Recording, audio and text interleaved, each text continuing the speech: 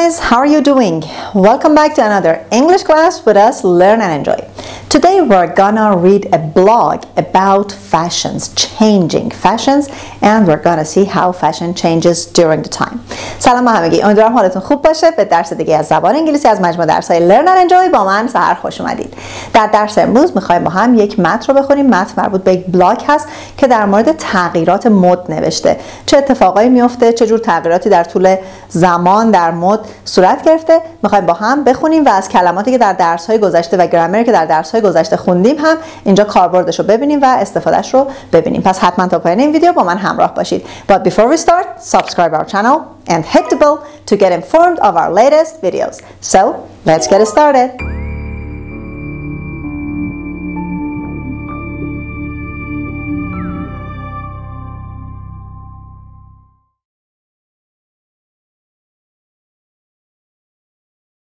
The title of today's reading is Changing Fashions and the title of the blog is Fashion Statements. قبل از اینکه درس رو و متن درس رو بخونم اول براتون بگم که Fashion Statements اصلا چی هست. Fashion Statement is something unusual that you wear or you use that is intended to show people that you know a lot about fashion. در واقع Fashion Statement اون لباس خیلی عجیب غریب خارج از عرف یا اون یه چیز عجیب غریبی که استفاده میکنین به این منظور که به بقیه نشون بدید که از مد خیلی چیزا میدونید و به روز هستید و با مد پیش میرید.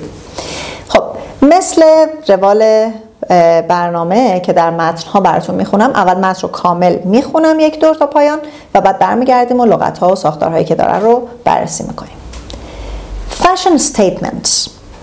A few days ago, I pointed out my 12-year-old niece to a friend.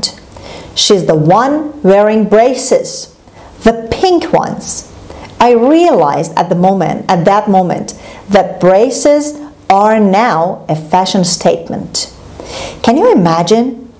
But then, did you ever imagine that plastic shoes with holes in them would become so popular all those years ago? Or that you could buy little charms to wear on them? But that's the great thing about fashion. You're never quite sure what's going to become the in thing. Take glasses. Big glasses came and went, and then everyone wanted designer glasses with a logo. Men wore glasses with heavy black frames for a time. Then colored frames were the in thing. Soon people didn't want frames at all. Glasses too became a fashion statement and people wore them even if they didn't need glasses. Hairstyles are another great way to make a fashion statement. Men with ponytails, shaved heads, cornrows, they've all come and gone and come back into style again. Women's hairstyles are long and straight one minute and short and curly the next. Bangs are in. Oh wait, no, bangs are out.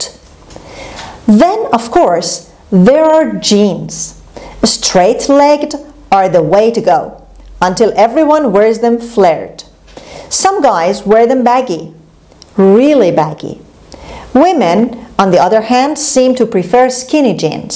Black jeans are in, and then everyone starts wearing white jeans or pink jeans or every other color. One thing is for sure, it's a lot of work keeping up with the latest fashion trends. And expensive. Maybe the best way to make a fashion statement is to do your own thing and not follow fashions at all. خب احتمالاً این توصیه که آخر این متن کرده بهترین کار هست. بریم با هم کلمات و جمله های متن رو ببینیم که به چه معنی بودن.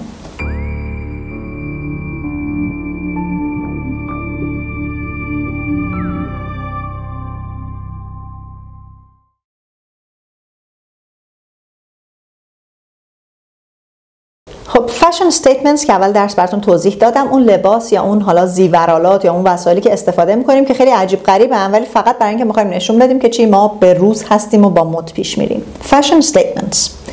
A few days ago I pointed out my 12-year-old niece to a friend.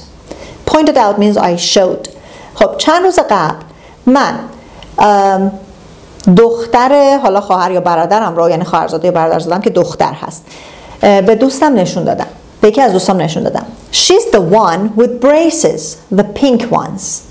یعنی اون دختریه که brace داره، در واقع از سیمای ارتودنسی به دندوناش هست. The pink ones و ارتودنسی صورتی داره. I realized at that moment that braces are now a fashion statement. میگه در I realized اینجا یعنی I understood. من در اون موقع، در اون لحظه فهمیدم که این ارتودنسی الان در واقع یک نمونه مد هست، یعنی یه چیزیه که مد روز هست. Can you imagine? Can you think about that? میتونید تصورشو بکنید؟ But then, did you ever imagine that plastic shoes with holes in them would become so popular all those years ago?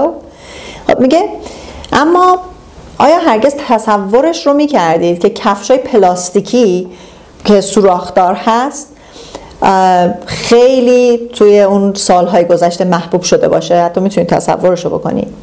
Or that you could buy little charms to wear on them.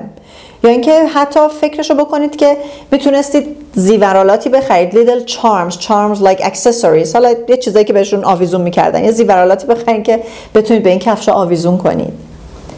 But that's the great thing about fashion. اما این بهترین چیز در مورد فشن هست، در مورد مد هست. فشن. You're never quite sure what's going to become the in thing. You are never quite sure. میگه شما تقریبا هرگز مطمئن نخواهید بود که what is going to become future tense، که چه چیزی قراره که این باشه، یعنی بیاد تو مد.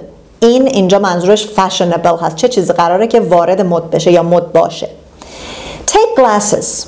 Imagine, think about glasses. خب take glasses، مثلا عینک رو در نظر بگیرید. Big glasses came and went.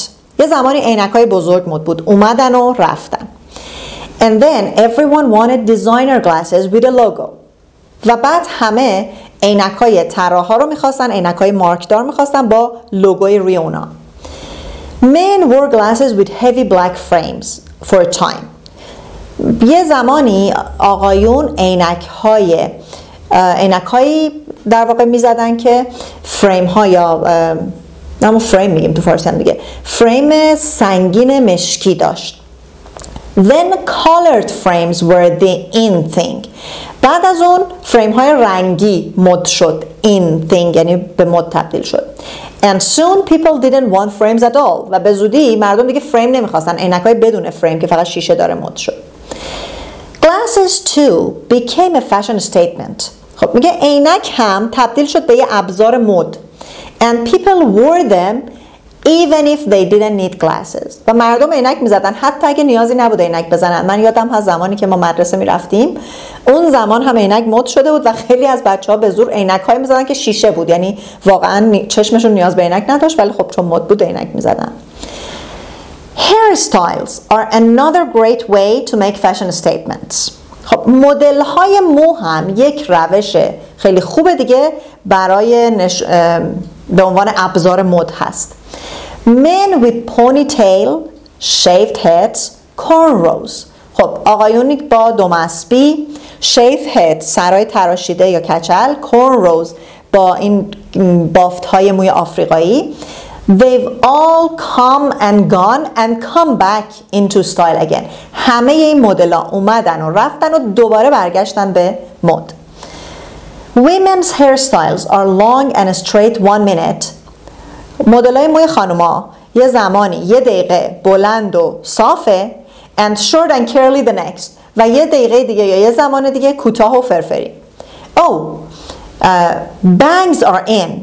Oh wait, no, bangs are out. خب bangs به معنی چتری هست. فرینج هم چتری میشه. در درس گذشته خوندیم در مورد مدل‌های مو فرینج داشتیم. فرینج هم به معنی چتری است، هم به معنی این موهایی که حالا میاد توی صورت. ولی bangs هم به معنی چتری است. خب میگه bangs are in، چتری مد شد. Oh wait, no, bangs are out. نه صبر کنید، چتری از مد افتاد.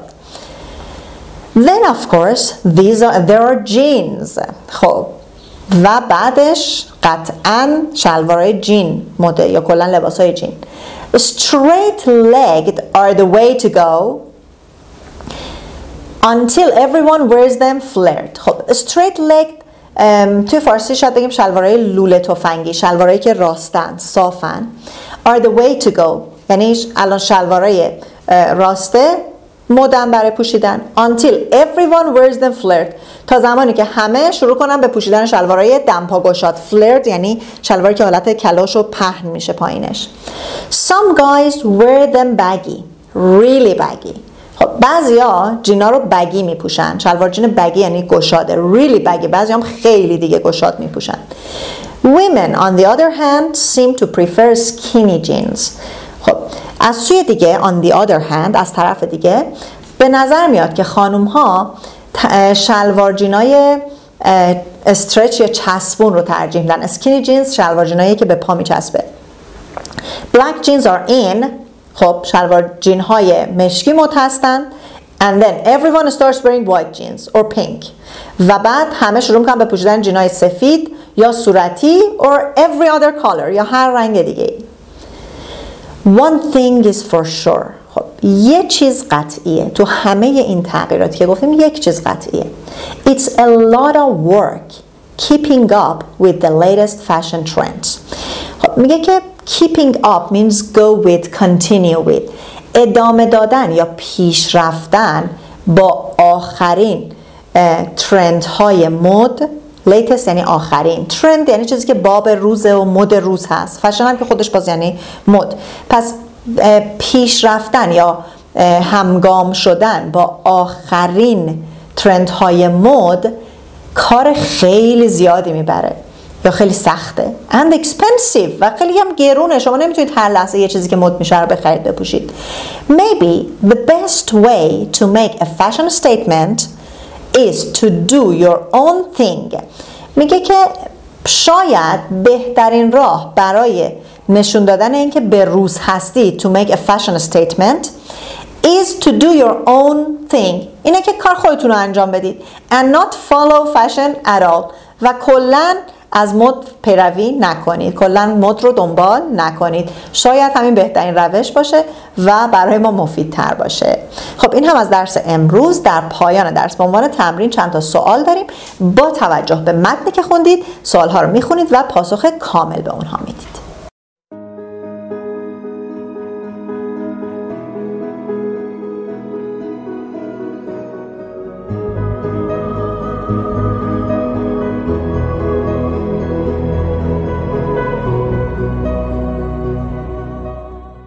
دوستان به پایان درس امروز رسیدیم. امیدوارم که این متن مورد توجهتون قرار گرفته باشه. حتما تمرین‌های درک مطلب پایان درس رو حل کنید. پاسخ اونها رو میتونید در ابتدای جلسه آینده ببینید و فراموش نکنید ما رو در شبکه‌های اجتماعی دیگه هم دنبال کنید. کانال ما رو به دوستاتون معرفی کنید. منتظر لایک ها و کامنت های شما هستیم. Till next session, take good care of you and goodbye.